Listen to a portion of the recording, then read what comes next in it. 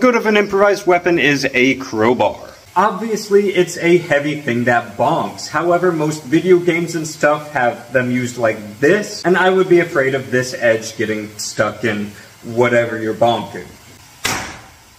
Like that. Obviously, there's a time and place for that, but I would probably just use it with this end, bonking stuff. That way, you still got the extra weight here, but it's not gonna stick in. Although I'd actually probably use it like this. That way I could hold it on and it would kind of act as a retaining bit right here. That way I could just swing without worrying too much. Although this thing weighs about 4 pounds, which is about twice as heavy as a one-handed sword. And the balance point is about right here. You'd probably be better off using it in 2 hands. That's a lot less cool though.